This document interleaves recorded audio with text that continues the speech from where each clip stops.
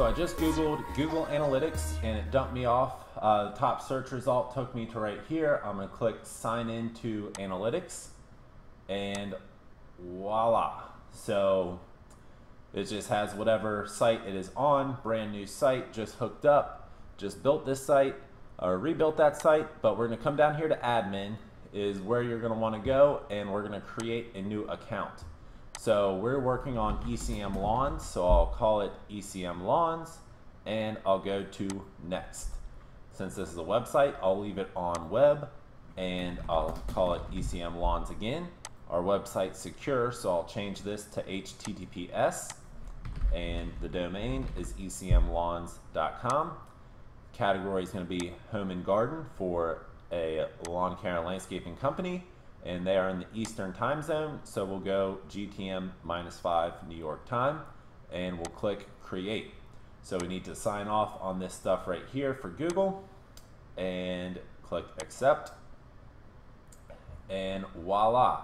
So all you need to do to hook up Google Analytics is slap this code snippet they provide you right here into the head tags. It tells you right here into the head tags of your website. So I build Divi websites, so if you have a Divi website, I would highly recommend Divi if you're looking for a website builder, and we're gonna slap it in right here. So this is gonna be ECM Lawns, and all this is a comment right here. So if you notice, it is all commented out, and now this has the nice code coloring to it. So I'm gonna take out my spaces just to clean my code up a little bit, but these comments are highly recommended. So when you're looking at your code, you can quickly and easily realize what that code snippet is without trying to actually look at the code and stuff like this. Like this one's easy enough, like I would know this is a Google Analytics code snippet, but when you have a bunch in here, it gets really confusing. So these comments, all code languages, I believe, have a way to comment. It's not always this doing it like that, but that's how you do it in, I guess this is JavaScript, HTML, I don't know, something like that. So that's that. All I gotta do is click save. So if you do have a WordPress site and you're not running Divi, you may need to come to the website, like however you get to Theme Customizer. A lot of times in Theme Customizer, there is a place to put the code snippet. So yeah, this one doesn't, but I have seen other themes that you can put the code snippet in Theme Customizer.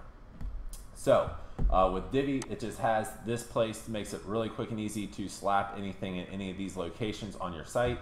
And we just did that, and I believe I clicked save, but I'll just click save again just in case. So that's that. That was literally it for it. We've hooked up Google Analytics. Like, that's how easy it really is. But we want to go down here to data collection and turn on remarketing and click save. And then I just run through them all and make sure. I know a lot of these don't need to do a lot of these. Yeah, that's it. So that's going to be it. We're going to come into here and hook up Google Search Console, and so Google Search Console, we're going to hook this up, but you hook up Google Analytics first, because after you hook up Google Analytics first, then you can verify your Search Console properties via the Analytics tag, and it just makes it a lot quicker and easier, and you don't have to slap another line of code on your site. The less code your site has, the better in most cases. And then I'd highly recommend hooking up Google Ads also, but I really wouldn't do that until you're ready to run some Google Ads, because you can get free ad spend money. So I would wait till you're ready to run some ads before you set up your ads account and then connect to Google Analytics, because then that way you can utilize that free ad spend. But we'll just go back right here, and that's that. So if you wanted to add, I'll need to add this client to this, so I would go to user management and add them. If we wanted to set up a filter, for example, I could set up a filter for like my IP address, for example, if I don't want like every time I go to the website to count as a website hit, a visitor, a user, a session, anything like that, like I could filter out my IP address. So there's way more stuff you can do in here, and you can set up goals, which if you're really trying to dive into your analytics, I would highly recommend setting up goals and stuff like that. But like these videos are more for beginners. Like let's get you know, the basics under control before we worry about setting up goals in our Google Analytics and stuff like that. So that was honestly it, guys. Analytics is set up for this website, this business, and there's going to be nothing here. Well, there's one active user right now because I'm on the website. So we can already tell that it's working, data's flowing, stuff like that. So we're good to go. Yeah, so the only thing would be here would be I'll need to come back in here and make sure that my client has access to this. I can't believe that's my Gmail, but whatever. But it's as easy as adding an email address. So obviously you're gonna wanna make sure that you don't make a typo on that email address. But it's that easy, and you can decide what kind of permission they get. So obviously I'll give my client like the permission where they could actually kick me off the account if they wanted, because at the end of the day, it's theirs, not mine. So that's as easy as it is to set up Google Analytics. I'd highly recommend sticking around for the next video, which is going to be Google Search Console. We're actually going to circle back to Google Analytics so we can connect Search Console to Analytics. So that's step one.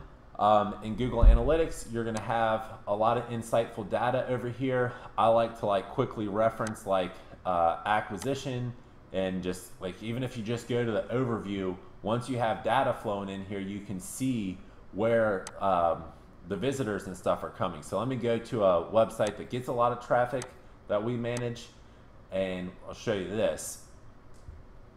So this is for the past week. You know, 87 people have found our client's website organically because we do their SEO. That's how we roll. This is a bigger website right here. They have a lot of content on their website, so that made it very easy for me to get them a lot of results, because you have to have content. I see this, run into this a lot with a lot of clients. Like they're just like, I don't know what to put on the pages or this or that. Like, you gotta have content. The web is too vast for you to have a little baby website with hardly any content on it and expect anything to happen. So I've been saying for a long time, like, you really need to start blogging. I understand that, you know, you may not be a writer, this or that, but you need to spit out at least 500 words, preferably like 1,500 words, throw in some pictures, and make a blog post out of it.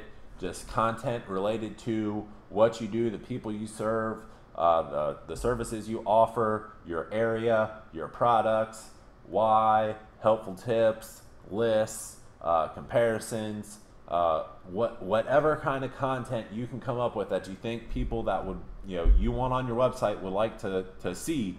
Like, get that content on your website. And I always like to say, like, don't do it for like people. Just assume no one's ever going to read it, but the search engines will pick up on that, and you know, you'll benefit from it greatly.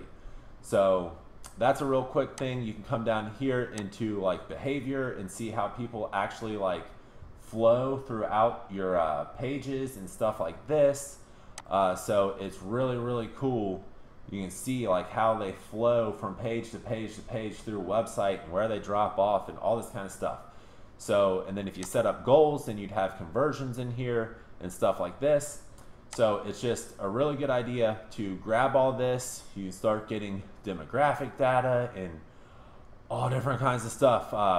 And this will really help you out when, if you're running ads, or if you're trying to figure out what the next piece of content you should make is, stuff like that. You can find out what your popular pages are, where people are dropping off. You can tweak the layout, you can tweak your content, tweak your headlines, tweak your images. You can make all kinds of educated decisions based off the data that analytics provides you for absolutely free, and you just saw how easy it was to hook up. So there's no reason that you should not have Google Analytics hooked up, and that's how you do it. So next, we're on to Google Search Console, which is very, very similar to Google Analytics, but you actually get what I think more insightful data from Google Search Console. So let's wrap this one up, and we'll get into Search Console, hook that up, and get this client headed towards success in 2020. So if you liked the video, please remember to like and subscribe and all that kind of stuff. If you have a comment, question, leave it down there. I will answer it. And until the next video, you already know, keep making money.